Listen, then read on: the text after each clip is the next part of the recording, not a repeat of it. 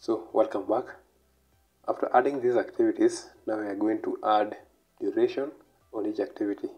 To do this, click on this cell on first activity, put the duration you want, maybe 4.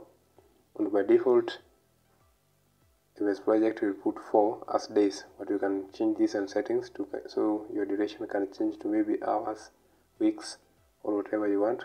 So by default, it is by days. So when you type 4, press enter. We put another duration here, 2, enter, 5, enter, 2, enter.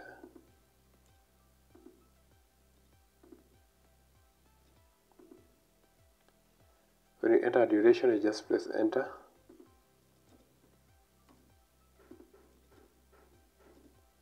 So that's how you add duration on each activity. So next, we'll come and discuss on how to add start and finish dates of each activity.